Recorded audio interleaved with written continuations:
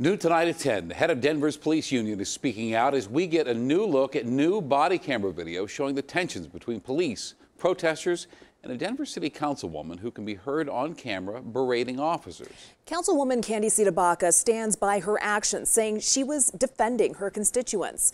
Here's Chief Investigator Tony Kovaleski. Try to speak for yourself.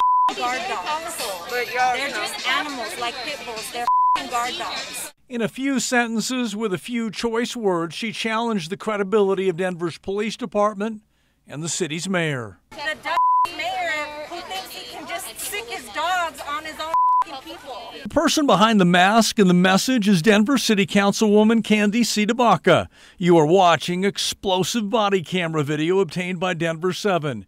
It started as a sweep of a homeless encampment in Denver, but minutes after that sweep started last month, protesters flooded the area, some caught on video antagonizing officers, and officers caught on camera swinging batons as the tensions escalated.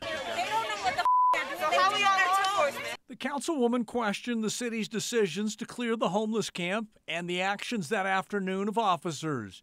Now others are questioning decisions and actions taken by the councilwoman. I got something. Got one of their Candy. And those questions center on this video, a protester locating a body camera that fell off an officer's uniform. Now listen to what comes next. There might be footage on there that we need, but I don't know how to access it. Give it to you.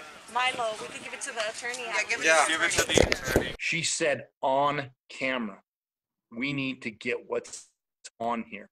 That is criminal tampering. That is felony criminal tampering with evidence.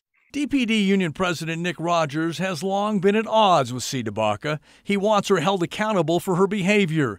This all comes at a time when the councilwoman has publicly called for defunding of the Denver Police Department.